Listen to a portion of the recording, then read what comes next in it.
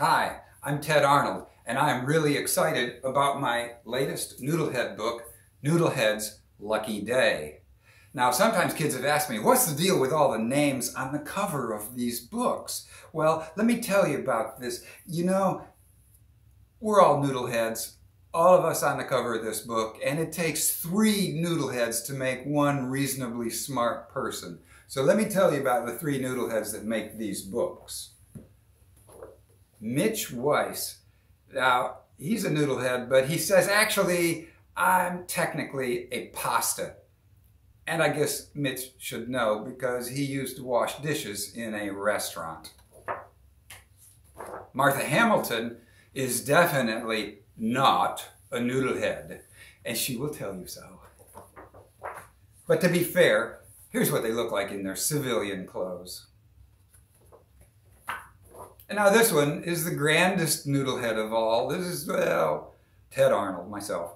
So anyway, I love drawing these characters. Everybody can be drawn as a cool noodlehead. Let me show you how I got the idea for how I was going to draw noodleheads.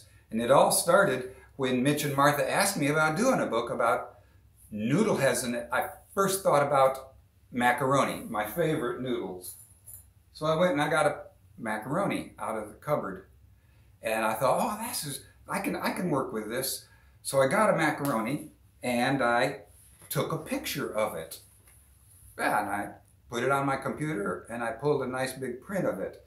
So okay, I'm going to work with this macaroni and make a character. First, I got rid of the background so you could see the noodle nice and clearly. Then I got rid of my hand too, so now all we've got is the noodle. But that's a little small to work on, so I blew it up nice and big. So now we've got a noodle that I can work on.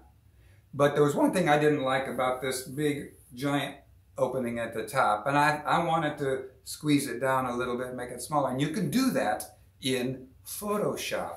So I squeezed the top down. Now, I like the shape of that head for the noodle head. But I thought this noodle was still a little too long, so I looked at it and I decided I would cut it off about there. So when I did it, it looked like this. Now I've got a piece of a noodle that I can work on. So I got out my Sharpie marker and I started drawing on top of that noodle. And I thought that the character that came out was really fun looking. So I went right to my colors and I started coloring in his clothes and his eyes and everything till it looked like this. I really like this. But you know, there was something that didn't feel quite right about this, and I remembered macaroni, when you cook it, it changes color.